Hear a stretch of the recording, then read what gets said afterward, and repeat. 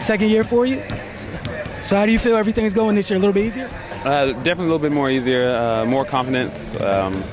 Got a year under my belt, played overseas, was able to work on my game over there for about 4 or 5 months. So this year when I came out, I was ready to go.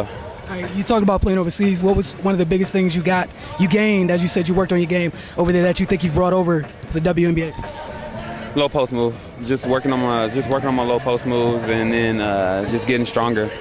All right, you're leading the league in block shots. Just talk about why it's so easy for you.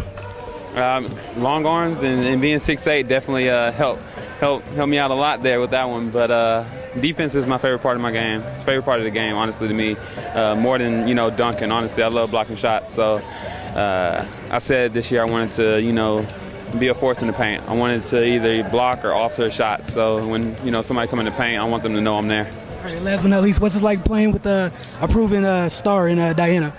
Oh, she's floor general on the court. She's our second coach on the floor. She knows the game inside and out. She sees plays before they happen. So just having her out there and helping us and coaching us up, it just changes the whole game.